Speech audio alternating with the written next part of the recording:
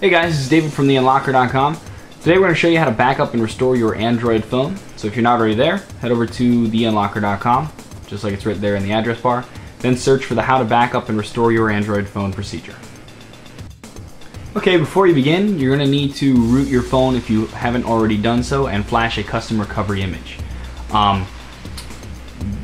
This is a pretty easy process, and it's really hard to kind of mess up your phone when you're just rooting and then doing a recovery image. The part that people get wary about is when they start flashing ROMs, radios, etc.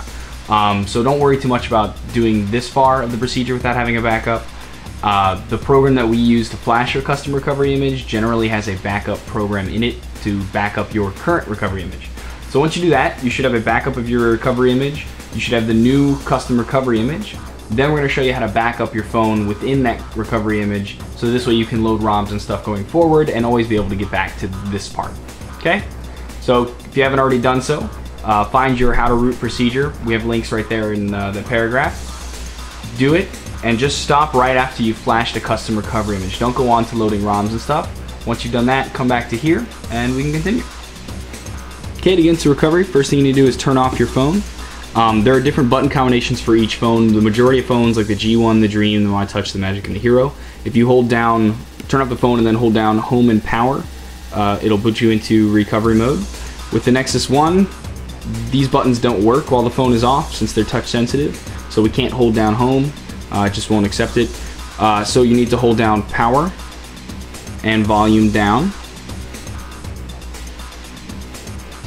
And once it gets to this bootloader screen, just wait a second. It's going to try to search for a file which it doesn't find.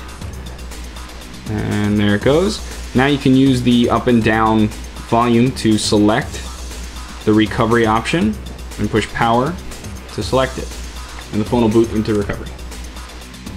Okay, so once you're into recovery mode, you may have different options than what I have here. But for the most part, you will always have a backup option.